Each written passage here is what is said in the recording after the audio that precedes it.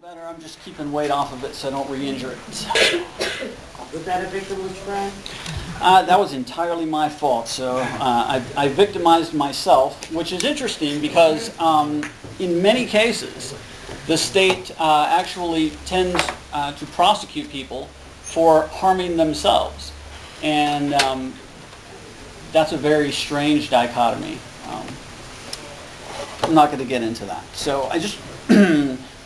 For one, would like to point out the stark difference between this bill and the one that you're going to be considering next.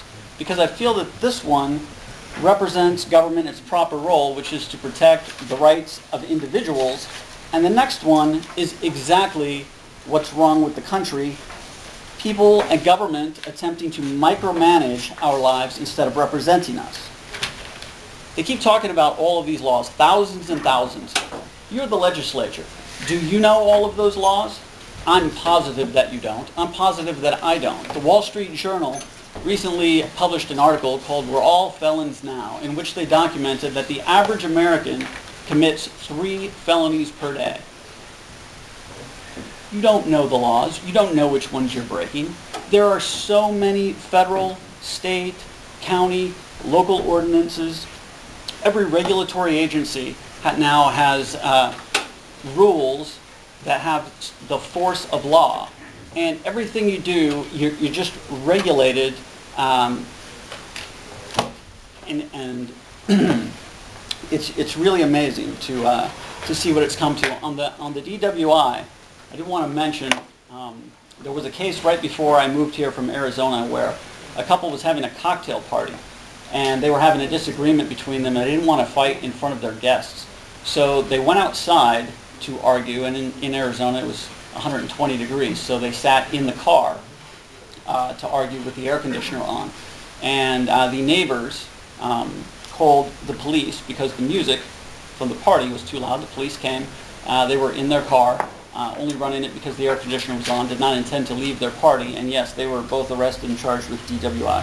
So some of those laws, again, while intending to protect us, things have just gotten really out of control. There was some question as to what is and is not a victimless crime, and I think that's just kind of getting hung up on the title of the bill. If you dig down into it, and it's pretty straightforward and to the point, if the state can produce a victim, then there's a victim. If they can't, then there's not, and that's really all there is to that. I'm not the only one to point out that the only one testifying against this are people who worked for the state. And I've had the opportunity to speak to officers in the field during arrests for victimless crimes. And we're pointing out that the person they were arresting hadn't harmed anyone or stolen anything or damaged any property. The typical response is, well, I don't write the laws, I just enforce them, or don't blame me, talk to the legislatures, it's their fault.